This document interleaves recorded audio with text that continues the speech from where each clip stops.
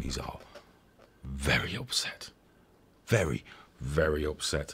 Because of Republican Senator Josh Hawley. There he is, Josh Hawley, Mr. Hawley. He proposed an interesting bill this week, one that will potentially remove the immunity which protects web platforms, such as Facebook, Twitter, and most platforms. Currently, they enjoy the fact they're not liable for user-posted material.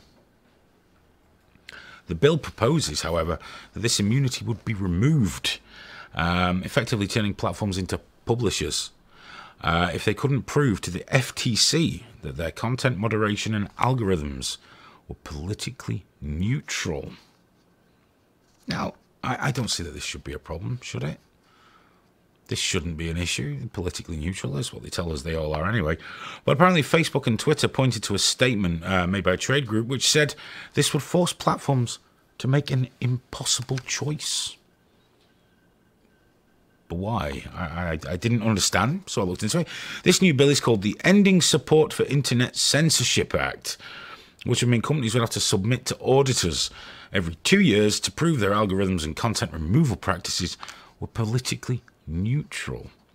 Now, the tech giants and the organised trade organisations there are arguing this would make moderation harder, as the companies would be open to lawsuits from users who believed they were being politically censored.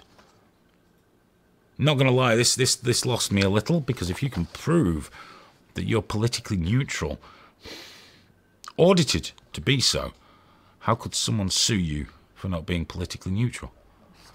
I mean, it doesn't make sense, does it? You could show them your certificate. No, mate, sorry, it's not your politics. It's you broke this rule, this rule, this rule. That's why you're gone. There you go. And there's already little things in there for, you know, extreme cases where it harms your platform. You can out anyway. But they also claim, the tech companies, that it would mean that content would have to be moderated before it was posted rather than afterwards. Again, I don't really understand why.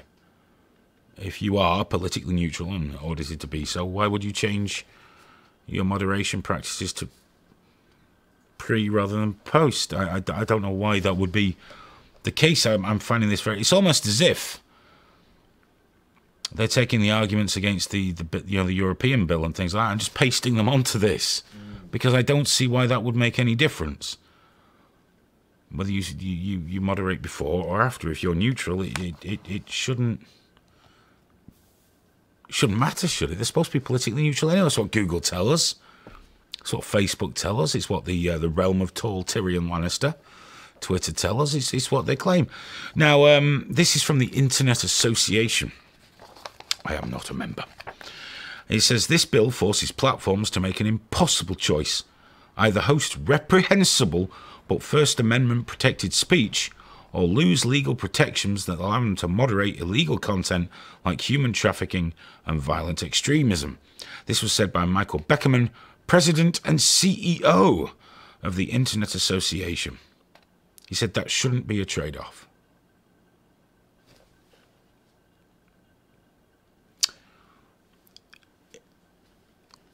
If it's in America and it's protected speech, why would you want to remove it? Why are you saying that somehow parallels illegal content like human trafficking and violent extremism, which are illegal anyway? They're illegal. You're allowed to remove them. You can't have them. It doesn't mean because you've got to allow someone going, I really like Donald Trump and I don't like Hillary and I'm a conservative. That doesn't mean the next video has got to be, do you like children? We'll fetch you some of the finest Eastern European children you've ever had. Guaranteed clean and crying. No, it doesn't mean that. This is a bullshit statement. If they're looking for reasons to remove content that's reprehensible but protected, you have rules. Those rules should be politically neutral. So what reprehensible content? You could say like Lively because there's no racial slurs rule. That's not political. So you can have that. But what is so reprehensible that's political? Well, we might get a bit more of an insight. This is from NetChoice, which is a trade association whose members include Facebook, Twitter, and Alphabet or Google. This bill prevents social media websites from removing dangerous and hateful content, since that could make them liable for lawsuits over every user's posting, said Carl Sasbo, General Counsel at NetChoice. Senator Hawley's bill creates an internet where content from the KKK would display alongside our family photos and cat videos. Why? Why? Why is it political to separate adult content, which the KKK is for fucking grown-ups, from cat videos? Why would it be politically sensitive to have algorithms that sort videos into what you're watching? What kind of fucked up algorithm would put KKK next to a cat video anyway? It's bullshit. More bullshit histrionic arguments. Hyperbole. It's bollocks. Absolute shite. That is not political. If you say our algorithm separates the white supremacist videos that aren't advocating violence towards people, because that is illegal and you can remove them anyway, you can have rules. But no one's going to say, how dare you not put my white supremacist video next to those my fucking 100 favourite Disney clips videos? You're politically censoring me. No, you're not. And that would be bullshit. Would be bullshit. The Computer and Communications Industry Association, gosh, these sound like wonderful things, had this to say. At a time when white nationalists are stealthily seeding calls in the mainstream press for viewpoint neutrality, it's troubling that the senator would contemplate legislation forcing online services to carry these views. American businesses shouldn't be forced to be neutral towards racism and extremism. They don't have to be. Racism isn't political. You could have rules against racism. For example, I don't remember his name now. Rather famous Twitter user. I think he converted to Islam now. He talks a lot about Islam, but he was saying, well, if all the, if AOC, oh no, Ilhan Omar, that's it, it was about Ilhan Omar. If her followers are all racists, where are the white supremacists in this video? Hate to break it to the cunt. Why would the white supremacists follow Ilhan Omar just because she doesn't like Jews? Her not liking Jews would not make a white supremacist like her. White supremacists are not naturally given towards liking people of colour. They just don't. Because they're mental. Are you going to tell me there's no racism on the left? No anti-Semitism on the left? Are you going to tell me it's a political thing that white supremacy is the only problem with racism that we have?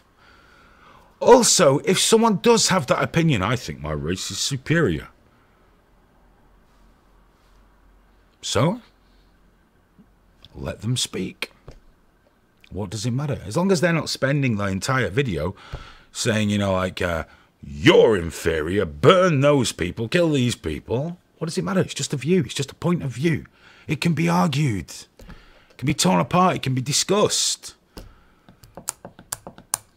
And we know this isn't what's happening on social media. There's this weird cleansing of conservatives. And yet there's hate and fucking racism left everywhere throughout these platforms.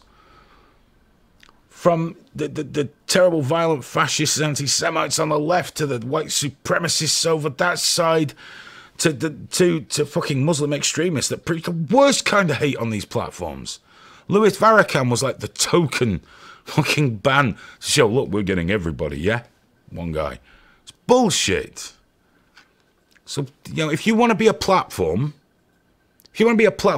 have sensible rules all sides must follow that don't penalise any particular political leaning. Being a racist isn't a political leaning.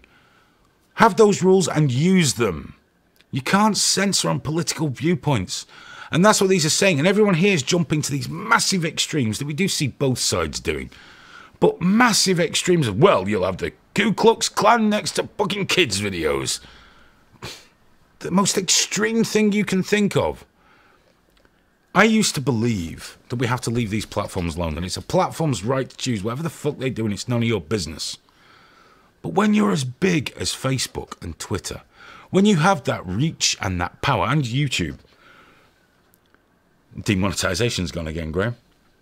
When you have that reach and that power and that ability to change the opinions of people by how you just tweak one algorithm, I'm sorry, proven yourselves time and time again to be irresponsible, to be acting improperly. And I think the time has come that there is going to be legislation. Now, this won't be a cure-all like we spoke on the phone. Who does the auditing? How's it going to be done? And my suggestion would be, well, I imagine they take a sample, analyse the sample, extrapolate those figures out to assume that's how that platform is. It's not perfect, but it's a start, because something's got to be done. There's too much reach and power in the hands of too few, which is a curiously socialist way of looking at things. But there really is, and we can't have it anymore. We can't have these massive platforms crushing a political voice, because I'm not looking to defend white supremacists or the extremists on the left. That's not what I'm trying to do here. But, you know, if you're going to defend the liberal voice, if you're going to defend the conservative voice, and you're going to say we've got to be fair, you're going to hear some bad shit as well. Here's the good thing. It probably won't hurt you that badly to hear things you don't like. You might get better from it. Can still have rules. Just be neutral in their application. And isn't that what Facebook and YouTube and Twitter tell us they are anyway? So why does this hurt? Why don't they want to do this? I think it's because they're going to find themselves cast as publishers before too long. That's when this shit's really going to hit the fan, because they're not going to like that at all. It's going to be one to watch, this, guys. It's going to be one to watch.